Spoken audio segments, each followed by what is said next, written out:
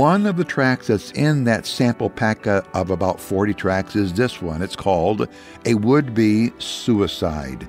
A Would-Be Suicide. You say, Pastor Mark, that sounds like a terrible title. It may to you, but you have no clue how many people in just the United States of America are contemplating suicide each and every day. This tract has been used in a powerful way.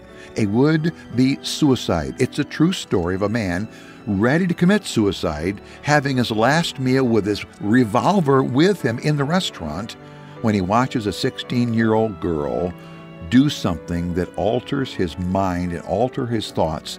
He goes and talks to her, and a 16-year-old talks to an adult man, and she brings his life to Christ. What a great story because of the gospel of Jesus Christ. Please, just one of the tracts in that sample packet. Let's you and I become partners together, please.